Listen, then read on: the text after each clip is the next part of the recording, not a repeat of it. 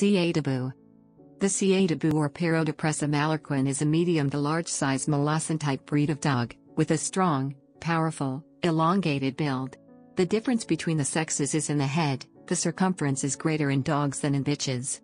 The Perro de Presa Mallorquin was almost extinct after World War II, and the few remaining dogs were crossed with the Perro de Pastor Mallorquin, Bulldog and perhaps Alano Español.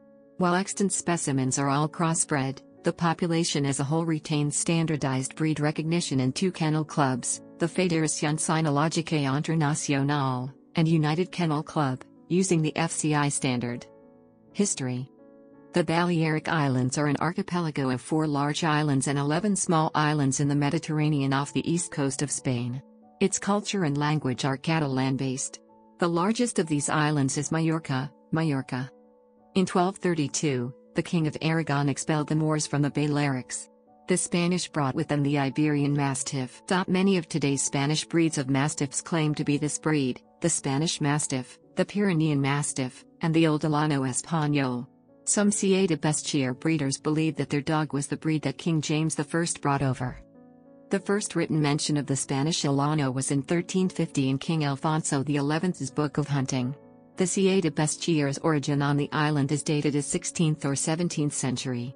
In the French translation they refer to the Iberian Mastiff as an Iberican Perro de Presa, French, chien de combats. In English this is a catch dog. This name can be given to any fierce breed whether Mastiff or Alano.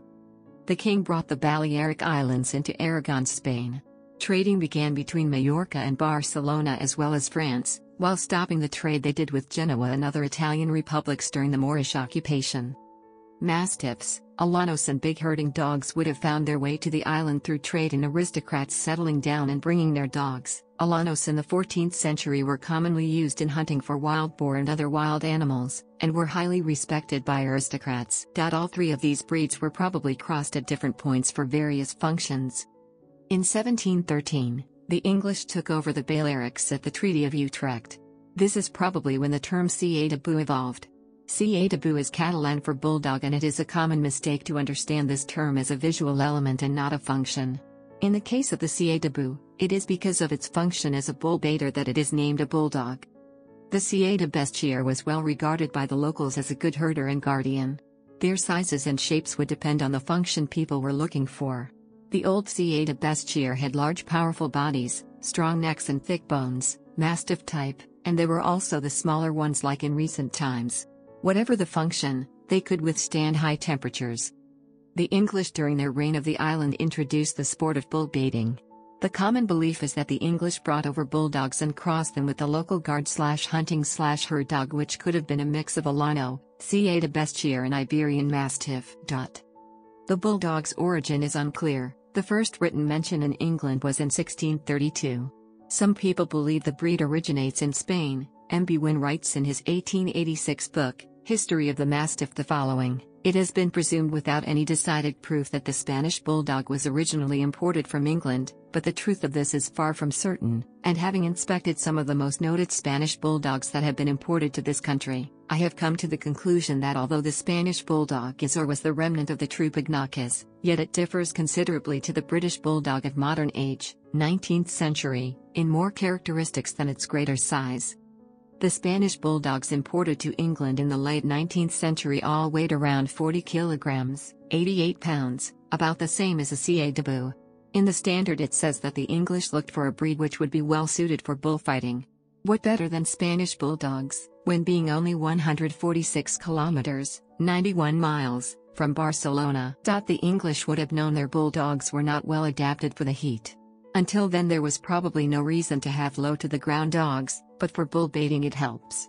This Perro de Toro, or Spanish Bulldog, was then crossed with the local Ca de Bou so that it could withstand the terrible heat of the island during the bullfight. The English did not have an easy time in the Balearics. 43 years after the Treaty of Utrecht, the French, 1756, invaded with a force of 12,000, after defeating the British under Admiral John Byng, captured Port Mahon. Restored to England in 1763, 19 years later the Spanish took it back, 1782. The British seized it again in 1798, and it was finally ceded to Spain by the Peace of Amiens in 1803. The English left the island of Majorca in 1803, leaving behind the sport of bull baiting. Bull and bear baiting were banned in England in 1835, in Spain they were not banned until 1883. The Mallorquins passed the dogs into other functions, guarding, hunting, and holding a bull while the butcher came to kill it. It was probably in the 19th century that the Ca de Bou acquired its look and typicity. The sport of bull baiting was an expensive one, and the new sport and trend of dog fighting was spreading across Europe and the colonies. Different areas and countries had their fighting dogs. Their shape and sizes would depend on taste, climate, or surroundings. Even still in recent times, some people have said this breed is stronger than any other.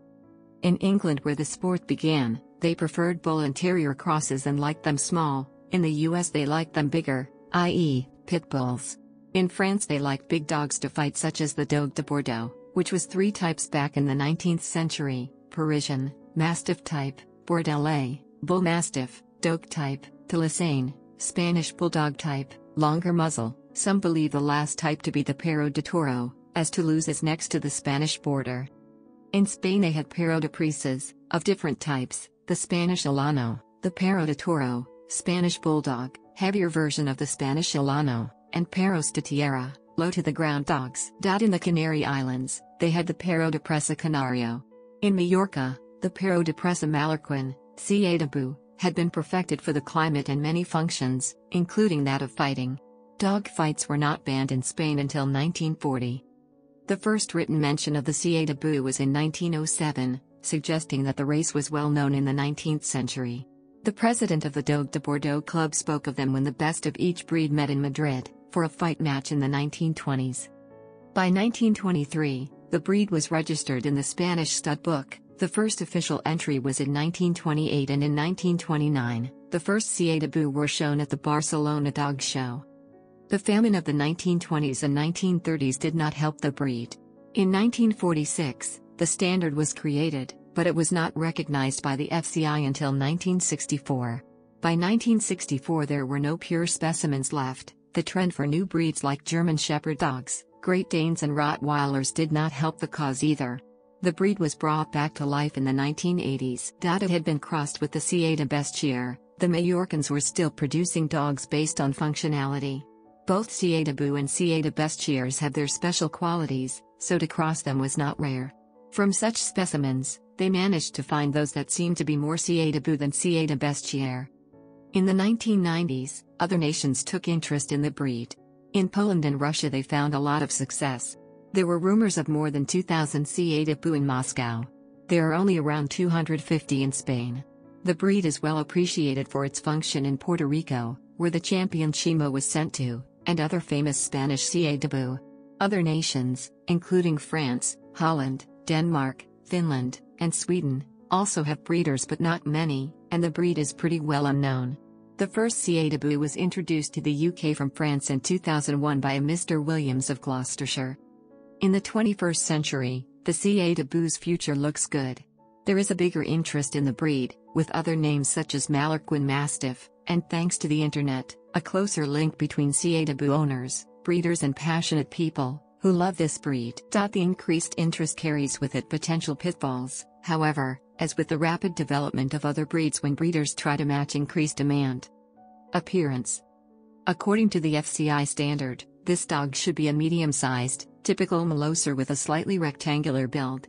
It is strong and powerful, with a deep and wide chest and a somewhat slimmer croup. The skin is thick and somewhat loose, but must not form folds except for a minor one on the throat. The head is powerfully built, and in males, the circumference of the skull should exceed the height of the dog. They have strong jaws with a very mild underbite, and widely spaced canines. The tail is set low, thick, and is carried in a slight arch when the dog is moving. Height and weight is for males 55 to 58 centimeters and 35 to 38 kilograms, for females 52 to 55 centimeters and 30 to 34 kilograms. It is a rather medium-sized dog, but can because of its mass appear larger than it really is. The colors are fawn, light brown, often in deep tones, brindle, and black, often with tan markings. White markings are permitted, but must not exceed 30% of the full coat of the dog. The size, shape and temperament varies greatly between lines. In Central Europe, a far stockier dog with a shorter, slightly wrinkled face is more common. While in Spain, Scandinavia and other countries, the original, taller, leaner and more functional dog is most common. Temperament. This is an intelligent dog who needs an owner who can understand and handle it. Owners should work with their Perro de Presa Mallorquin from puppyhood to teach obedience and manners in as positive a way as possible, but correcting any unwanted behavior from the beginning. Working with knowledgeable trainers is critical. Exercise.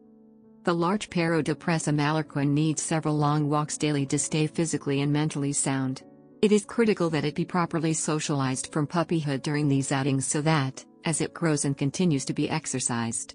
Participating in obedience classes and competitions is a great way to work with a Perro de Presa Mallorquin while exercising it.